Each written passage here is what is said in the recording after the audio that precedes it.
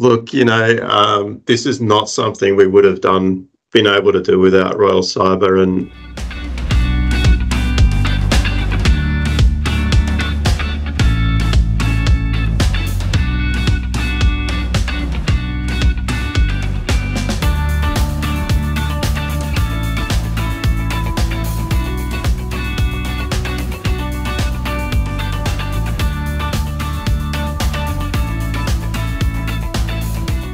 So, Steven, if you don't mind, if you could just tell us a bit about yourself and explain your role with GWA.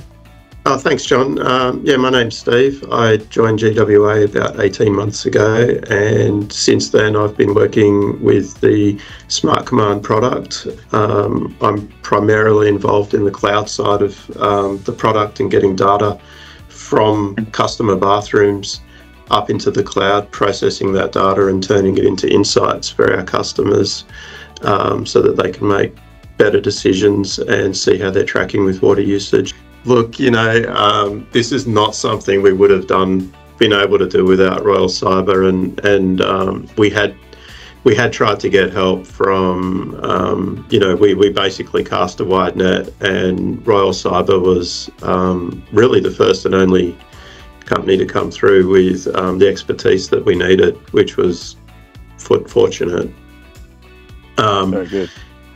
And the team from Royal Cyber, the technical team, were able to so seamlessly and easily quickly slot into our existing way of working. We had our firmware development being done by the incumbent gateway supplier.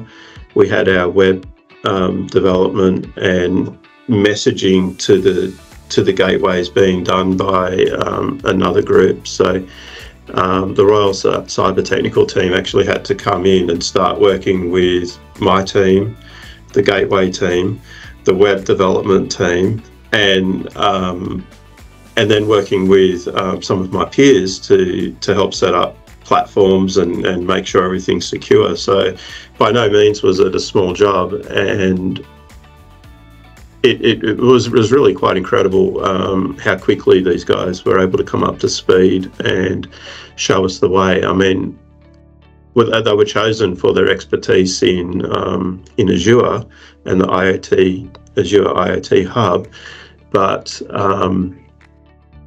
being able to be an expert in some technology, and also but being able to step into a large group of people with all sorts of specialised knowledge areas and make a contribution.